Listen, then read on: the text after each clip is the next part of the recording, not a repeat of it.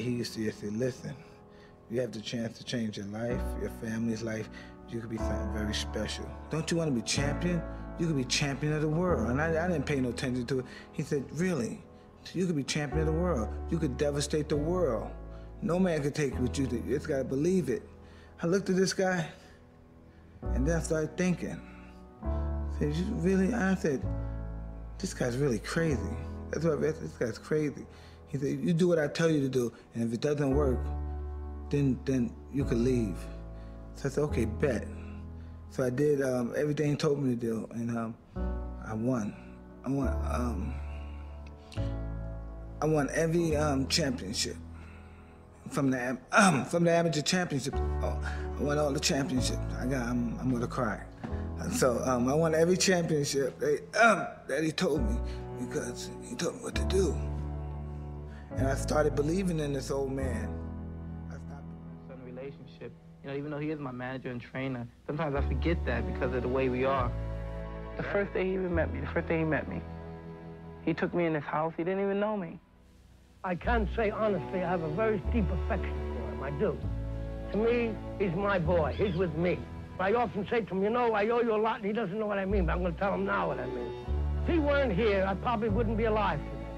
The fact that he is here and doing what he's doing, and doing as well as he's doing, and improving as he has, gives me the motivation and interest to stay alive. Because I believe that a person dies when they no longer wants to live. But I have a reason, Mikey. And he gives me the motivation. I will stay alive, and I will watch him become a success. Because I will not leave until that happens. I was 14 and I fought in the Junior Olympics in 1980, I believe it was. And I broke all the records. You tell me what you're going to do tomorrow. I'm going to go in there, I'm going to jab to the head, then I'm going to go eighth to the body, and then I'm going to move after I hit. I'm punching the body. What are you going to do when you get inside? I'm going to open up like a son of a bitch. I won it all. I won all my fights by knockouts in the first round. And I broke the record with a knockout in 8 seconds. I guess that's the fastest knockout on record.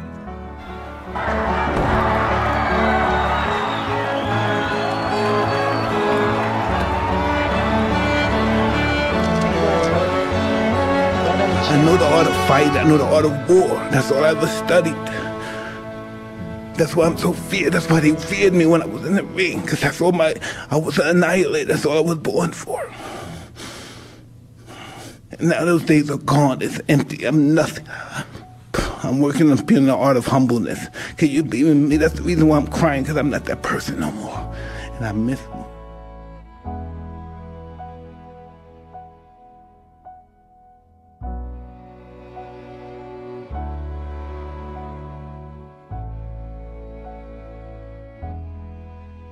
A lot, and he doesn't know what I mean, but I'm going to tell him now what I mean. I believe that a person dies when they no longer wants to live.